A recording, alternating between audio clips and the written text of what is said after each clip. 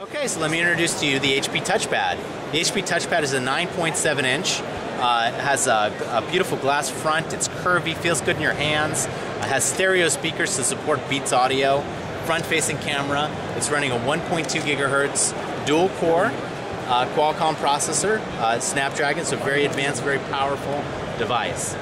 Now, since it's running WebOS, there's a few key features about it that make it very distinct in the marketplace. The first is this concept of cards. So every application that I have running, every activity that I have running is represented by a card. So if I have a web page open, I simply tap on the web page and it comes into view.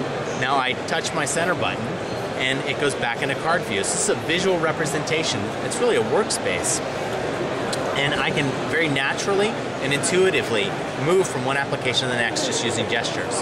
Now if I want to close an application, I simply take the card and throw it off screen, just like I'm throwing away a card. Very natural and intuitive. Okay, we all know how web and multimedia is great for this form factor, but we haven't seen today, we haven't really seen a great email experience. So let me show you how we've completely revamped our email application. On the far left column, you have both your personal and your work email. You can have a list view of any inbox, as well as a reading pane. Now if I want to focus more on a particular email, I can expand that reading pane. I can click on a link. That link invokes a web page. That web page is given its own card. If I want to forward that email onto a friend, that forward or reply, each forward or reply is given its own card. And think about the way you work. Well, the way you work, you have multiple emails open at any given time, you have multiple web pages open at any given time, and you're constantly referring from one to the other, you're constantly switching back from one to the other. WebOS delivers an unparalleled experience to allow you to do just that. So I can go to my inbox, I can view an email that just came in, I can switch back to the web page, and then back into the email that I'm working on.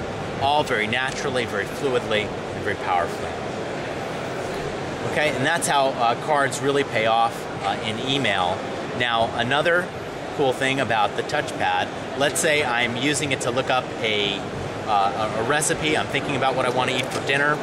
Now I'm getting ready to head out. I don't necessarily want to take my TouchPad with me, but I do want to take my Pre 3 with me. I simply touch the two devices together. They're both using, they're both include touchtone technology, touchtone in the back of the Pre 3, as well as in the front of TouchPad. And now this same web page has now been transferred to my Pre 3 simply by touching the two devices together. Okay, and this is just one example of how we're allowing our devices to work better together. We all have lots of devices. They don't necessarily communicate with each other. And here's an example of two devices talking to each other and working better together. Okay, and that's really Pre 3 and the HP TouchPad. You want the back? Back's not very exciting. That's glossy. But if you like, it's glossy, okay. Camera from the back? Camera in the front.